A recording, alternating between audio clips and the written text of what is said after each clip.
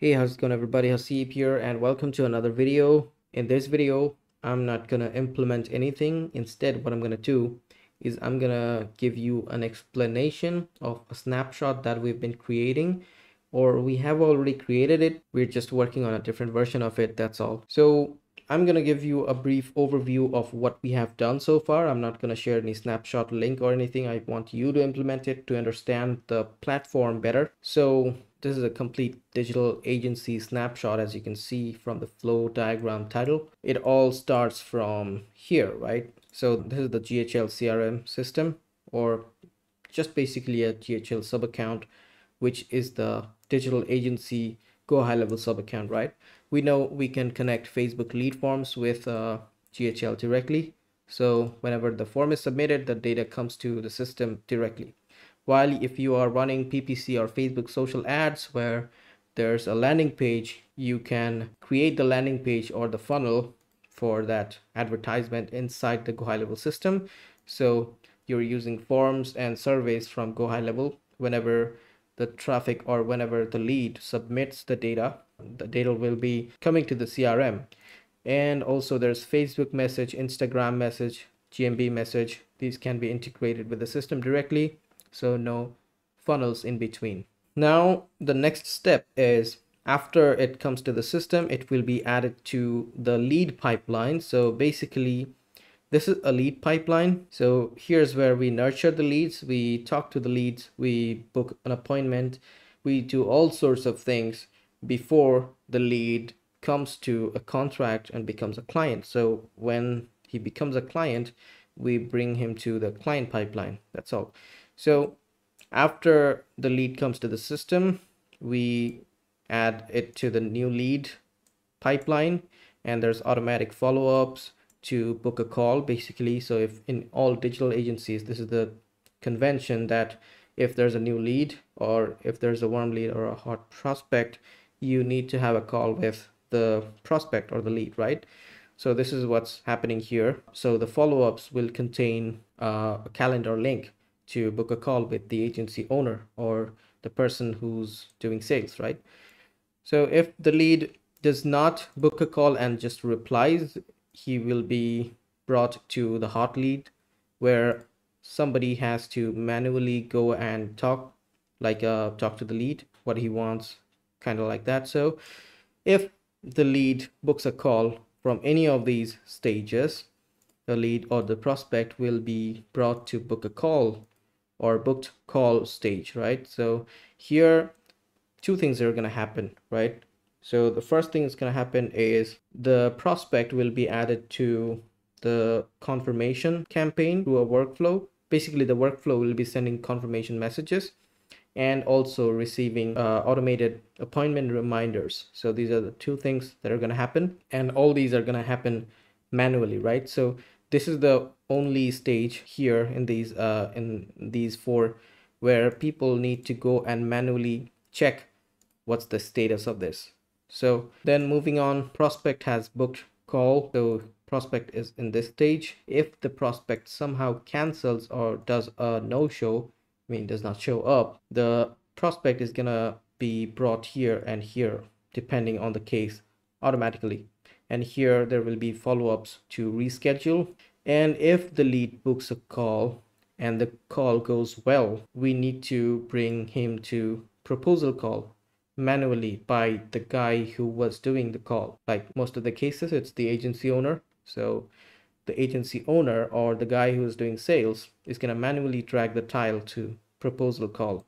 Or maybe like sometimes there's two things that are going to happen, right? Like if after the first call, the prospect is convinced he's going to take one of the services, then it's going to be proposal call, or you can just send him to like contract sent after the first thing, which is a rare case, right? So if after the first call, the prospect is brought here, which means there's another call needed. So another call will be navigated from this stage. So there will be different confirmation appointment reminders going out for the proposal call. So after the lead has been brought here, the lead will be brought automatically in a different stage, which will be follow up on proposal. So this will be sending out like automated appointment reminders, confirmation, and all sorts of stuff. And then the lead comes to contract sent manually after the proposal call by the salesperson or the agency owner. And then the contract sent stage will have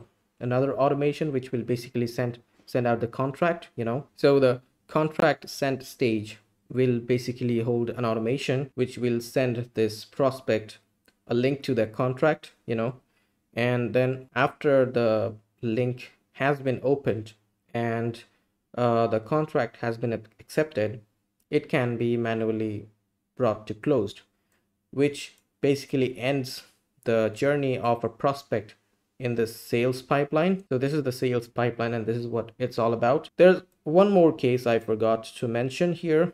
So if in any of these stages the lead does not reply or whatever, like the lead gets cold, the lead will be brought to here. This is an automated process. This will be brought here. I want you guys to figure out how you can do it from the automations, but just a heads up, it's pretty simple. So the use case will be the lead hasn't replied to any of the follow-ups or anything, right? Hasn't picked up a call, hasn't replied to emails or texts. After a certain amount of time, we want the prospect to end up here, which will be a long-term nurture campaign. And if the lead says, I'm not interested, or stop, or do anything like that, the lead will be turned to DND, which is do not disturb, right?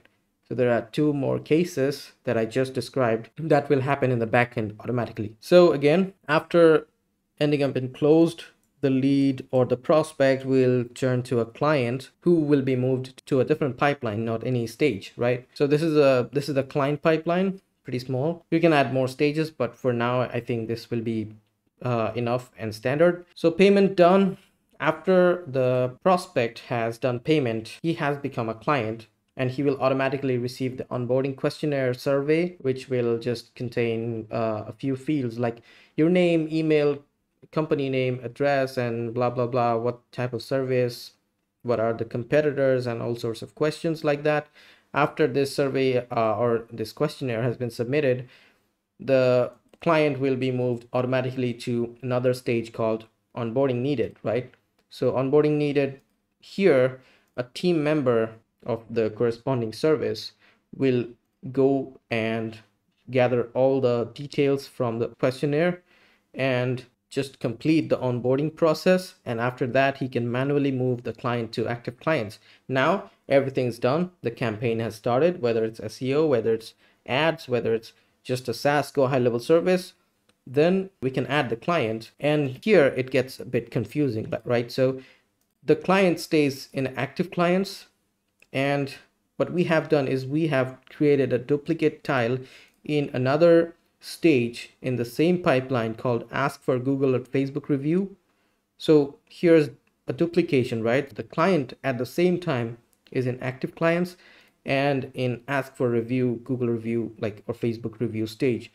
If you want, you can do like another pipeline which will just have this data about ask for Google or Facebook review, like the review reputation management stuff, but we have done it like in the same stage, right? Which will be also taken care of automatically. And if at some point the client wants to pause their services, we can have them on hold.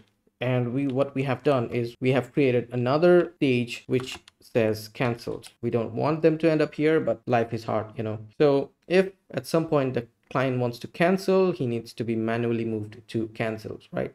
So this is what the digital agency Snapshot is all about. It's like 90% or 95% automated based on the work that we have done in this. The only place we have to manually intervene is if somebody ends up in hot lead, like if somebody replies from new lead, and then manually navigate this stage. Like if there was a call, then the next steps have to be determined by the agency owner or the sales guy. And then after the contract has been accepted, somebody from the team needs to make it closed client, closed deal, and this stage where after onboarding, somebody can make sure that he has taken to the active clients stage.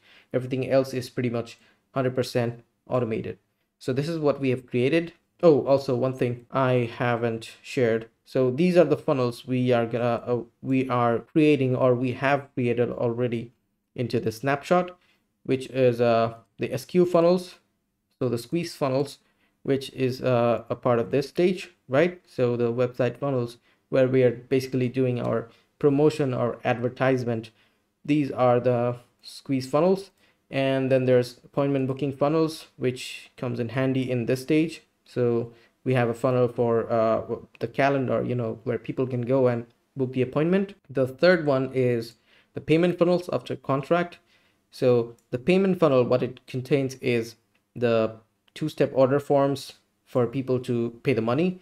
And after that, there's another funnel stage in the same funnel, which will be holding this onboarding questionnaire, right? So there's two parts in that payment funnel.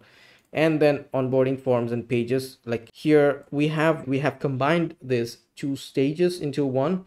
You can also have like keep them separate. Like if you want to deploy them on different subdomains, you can completely do it. So this is what I want to discuss in this video, just the flow. If you guys understood this, you can definitely implement this. This is not that hard. I hope this helps you understand how a snapshot, like how you can brainstorm through creating a snapshot for digital agencies and other like local services and stuff. And that's it for this video. I will see you in the next one. Cheers.